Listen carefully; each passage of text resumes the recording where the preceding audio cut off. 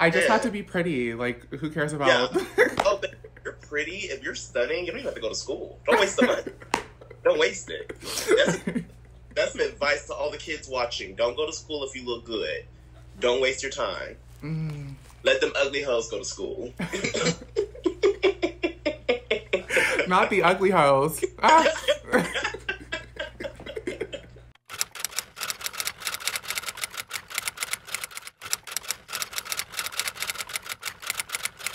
Hello, Wussy, and welcome back to Queering Quarantine. I am your hostess, Ivy Fischer, and I am joined by Atlanta's very own, Miss He. Miss He, how have you been during quarantine? I've been spending most of my quarantine in Athens, actually. That's where I'm at currently. Moved out of my place in Atlanta. The lease was ending. And also, Atlanta doesn't really know how to act when it comes to quarantine. They're like opening up the bars again. People are going shop. You know, it's just like too much. I got a compromised immune system already, so I just decided I'm going to chill it out here in the small town of Athens, and it's been really nice. I'm like staying with my best friends, and I can like walk everywhere as a girl that doesn't have a car because gays can't drive. It's really nice to be able to get around here and like feel like I'm still living even though we're all, locked up. So it's been good. Honestly, I give it a B+. That's good. I'm so glad to hear that you're doing well. You look amazing. Oh my goodness. Your creativity just inspires me so much. How have you been able to stay creative throughout this time? Well, I think that I've been really enjoying this like wave of digital drag content that's been happening. I think it's so incredible to see the resiliency of like the drag community being able to still do drag on the digital platform and still reach people. I've been able to do shows that wouldn't be able to do previous to quarantine and all this stuff happening just because, I don't have a means of getting to LA or wherever. And so it's really cool to be like hit up by performers all over the country, some outside of the country, just to like, do shows and stuff. And so that's really what's I've been doing is like stay creative.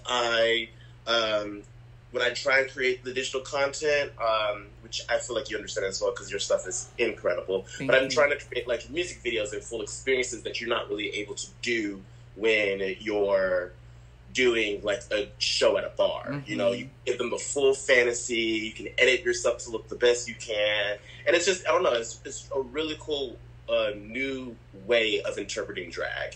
I feel like a full pop star every time I create a new content or new video.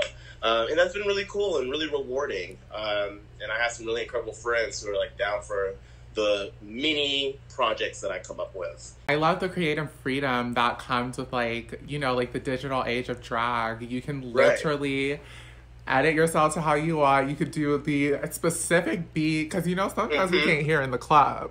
Sometimes the music is too low, and the way you want to edit it in real life is not going to come out the way you want it to. Listen, and there's so much. Let me tell you how much I love B-roll because let me not know the words to a certain part in the song. Oh, girl, let's just focus on like that disco part.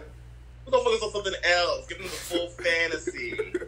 So how do you think like digital age is gonna persist once we're able to come back in the clubs?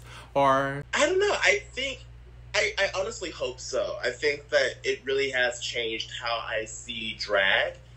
Because, I'm not a singer really or anything like that. So there's no reason for me to be like making a music video. And so being able to do it through this, I guess, avenue, I think it's really cool. And I hope that, it stays a constant once things open up, if they ever open up. I think that it's been really cool to see the creative chops that people have and how they interpret songs and, whether it be green screen, whether it be just you in your living room, whether you be on like location, like it's really cool to see how people interpret drag at this moment. I don't think there's been a time like this in drag, and so it's exciting to say the least. I loved how you said like you feel like a pop star. I definitely feel like this sort of era that we're in now allows for performers like you, like me, like everybody to sort of like travel the world and like get their content to different people. I love that. You just had a birthday yesterday, did you not? Celebrated my 24th birthday. I went into 23 thinking like it's my Jordan year. I'm about to do this, this, and this. And it was starting to like pick up and I was feeling it, and then Miss Rona happened. And so we just like canceled the whole thing. So I turned 24, but I think I'm just going to redo 23 again. Just because all that I needed out of it. So we're going to try it again. I'm 23 again.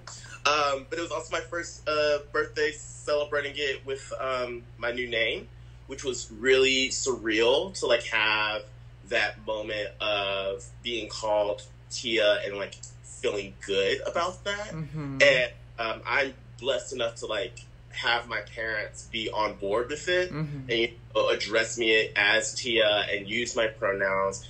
And obviously they mess up sometimes, but I think that the effort really showed yesterday and is continuing to show. And it was really special yesterday. My best friend created this like whole ass scavenger hunt that had me like running around Athens, seeing all my friends in different spots, and it was just a really beautiful day. And then I blacked out at 8 p.m.